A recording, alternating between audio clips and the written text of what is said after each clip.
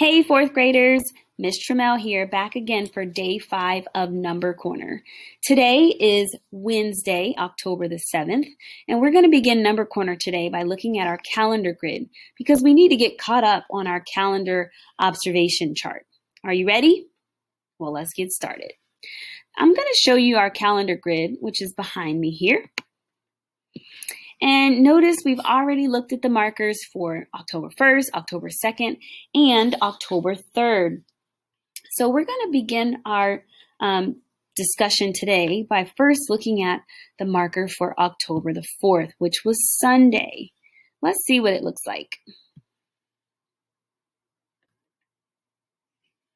So we have 2 dimes. I'm going to pull up our observation chart so that we can fill in the information that we need to fill in for this calendar marker. Do you remember this? Okay, well, when we filled this chart in before, we found equivalent names for our calendar marker. So I'm wondering, how many different ways can we name today's marker in terms of money, decimals, and fractions? Let's start with money.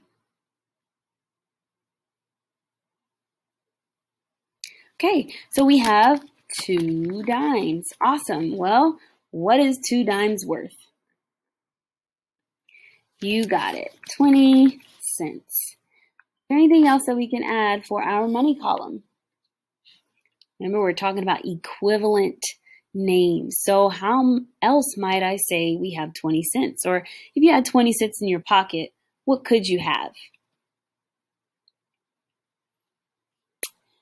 Right, so you could have 4 nickels, okay? You could have 20 pennies, awesome. You could have a dime and 2 nickels, very good. I'm actually gonna put that, dime and 2 nickels. All right, very good. We're gonna go ahead and move on to the fraction section. How would we write this as a fraction? Let me just refresh your memory of how we wrote our 1 dime as a fraction. So 1 dime was 1/10 of a dollar. So then what might 2 dimes be?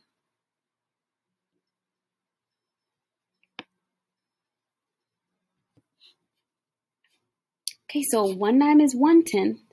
So that means I have 1/10, 1/10, which is how many tenths? Good. So we have 2/10 of a dollar.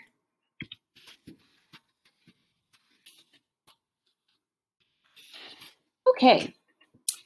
Is there any other way I could write a fraction to represent 2/10 of a dollar, which is 20 cents?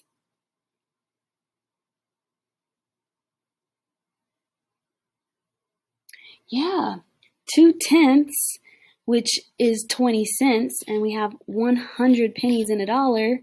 So if I have 20 pennies out of the 100 pennies that make a dollar, then what might that fraction look like? You got it, 20 100ths, or 20 over 100. I'm wondering if you guys can think of an equivalent fraction for 2/10, or maybe even for 20 hundredths.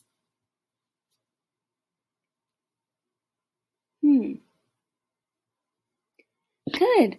1/5. Or, you guys think of another?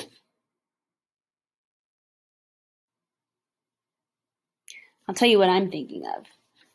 4/20. That's my equivalent fraction. Let's move on to the decimal section. How might I write this as a decimal? Good. I could write it as 20 hundredths, or I could write it as 2/10. Do you remember that from earlier? All right. Well, let's look at October 5th.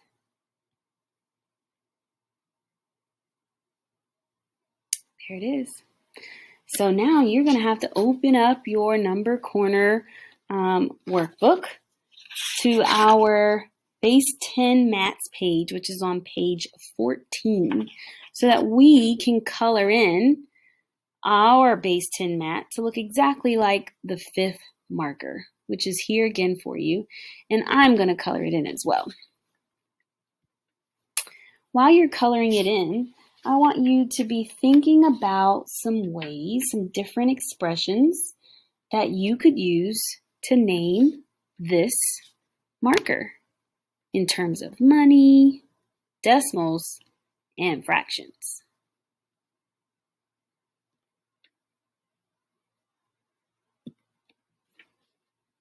All right. Hopefully you colored it in. Be thinking of some ideas.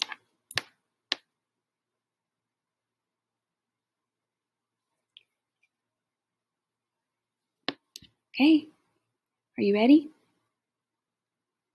Well, what'd you get? Yeah, so we colored in 2 of the tenths. Remember last time when I showed you guys, so I can get rid of this and I can circle this, and I said that this was a tenth. We knew it was a tenth because there were 10 of them in this whole mat. Well, I've colored in 2 of them, so that gives me 2 tenths. Where would I put 2 tenths? Money, fractions, or decimals? Fractions, you're right. Very good. Okay, what else might I add? How's it related to money? While you guys are thinking, I just wanted to show you this. Here's a tenth, here's another tenth. And since I'm asking you, how is this related to money? What do you see here?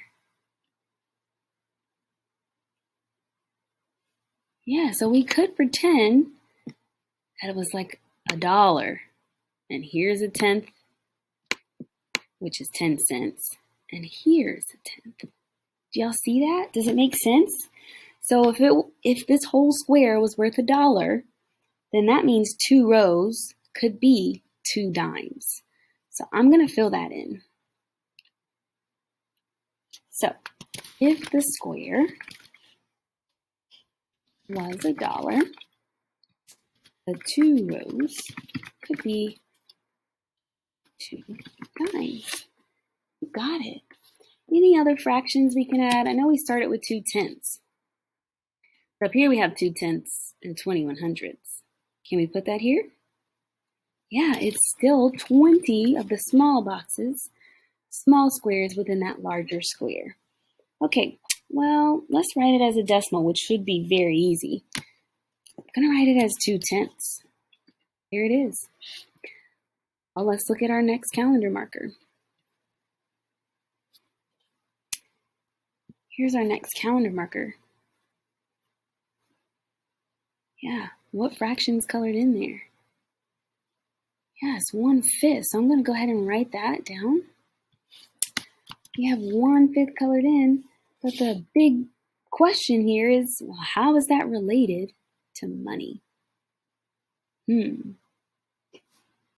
Awesome, you used what we did up here when we wrote some equivalent fractions. So 1/5 was the same thing as 2 tenths of $1.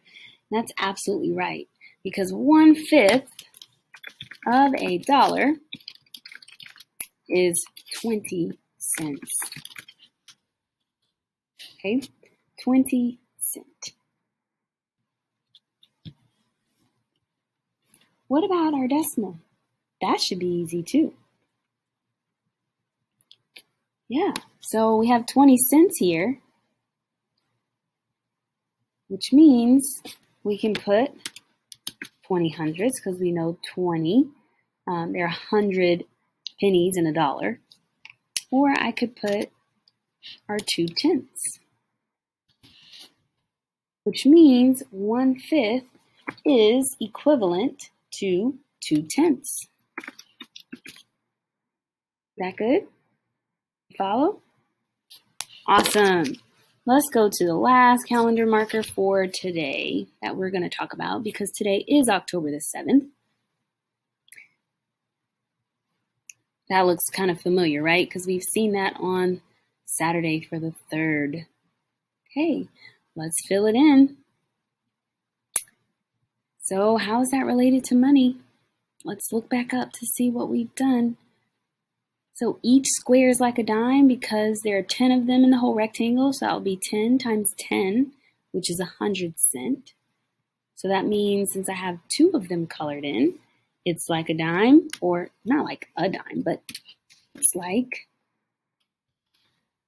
2 dimes. Make sense? 10 and 10 is 20, right? So then our fraction is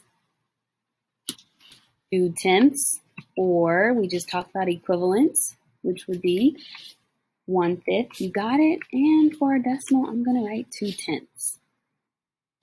Good to go?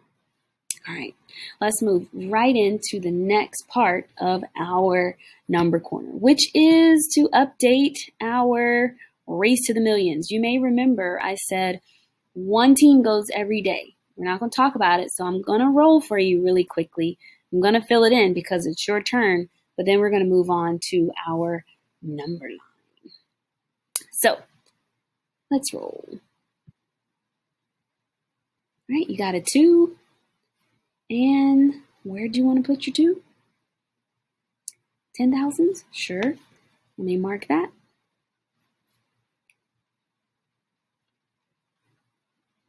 So now you can't use your 10,000s anymore.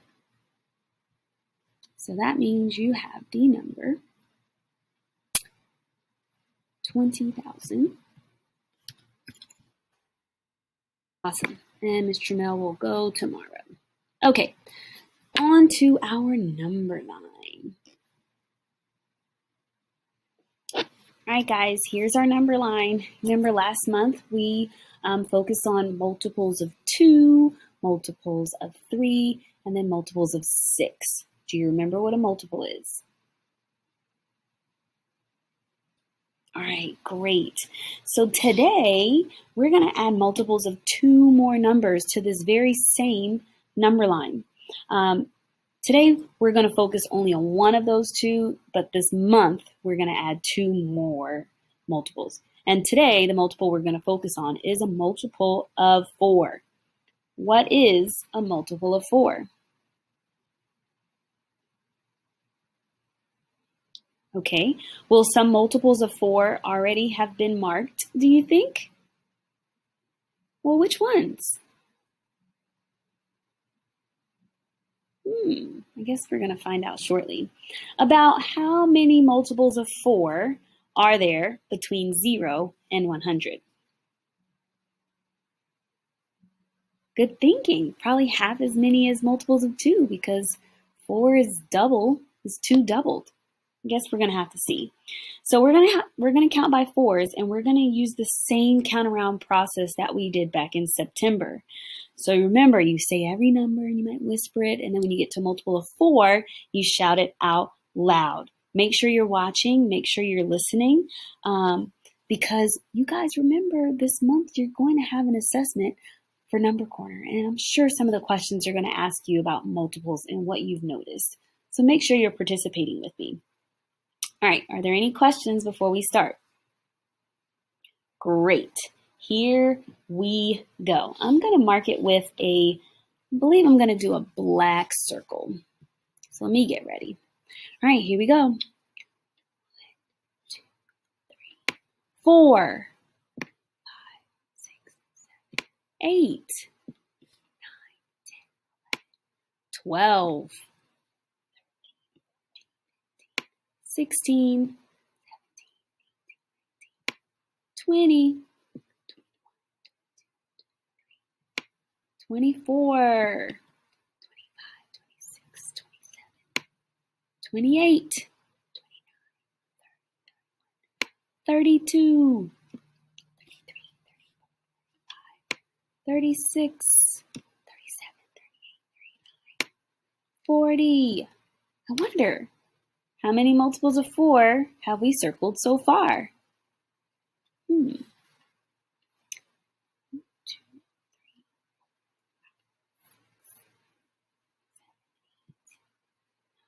Ah, 10 multiples of 40.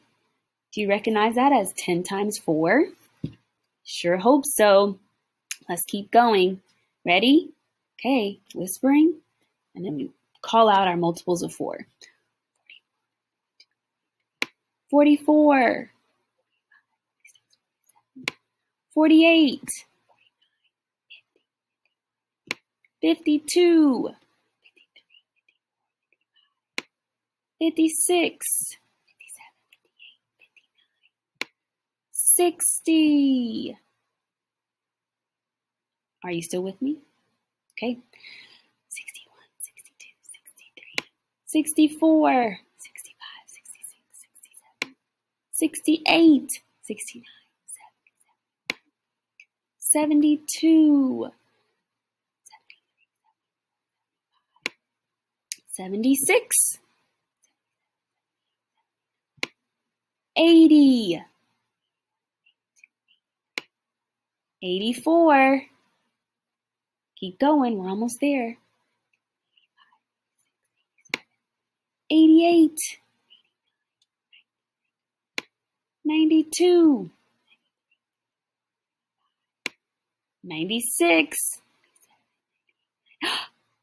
100. We made it all the way to 100, and 100 is a multiple of 4. Awesome.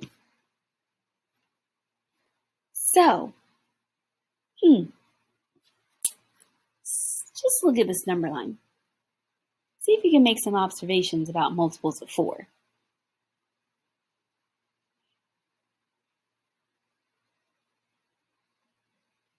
Are you seeing any relationships with the multiples?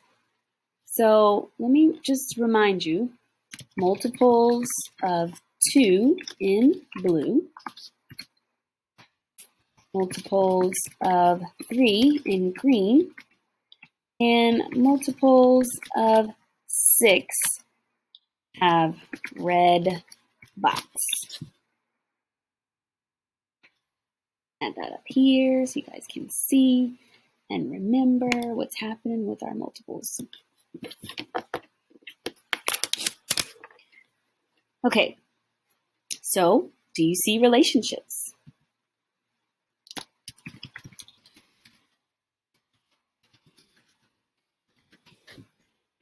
Aha.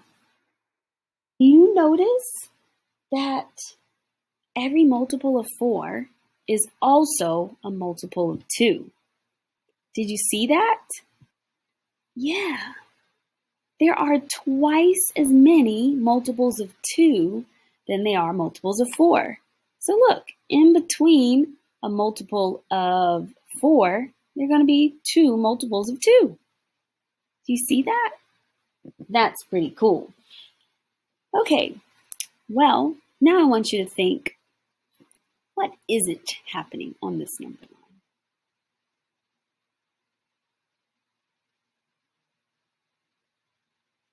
Well, what is happening?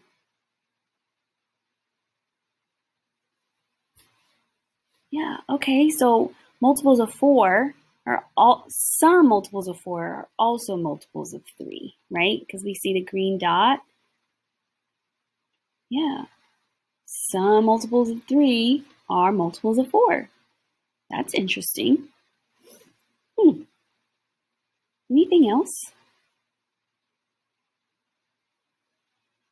Well, you guys did a great job thinking through those multiples, updating our calendar, grid, observation sheet, and for our Race to the Millions. So I'll see you guys tomorrow. If you haven't already, make sure you have finished your word problem, because tomorrow we're going to be talking through some of the strategies that you could have used to solve it. Have a good afternoon. Bye-bye.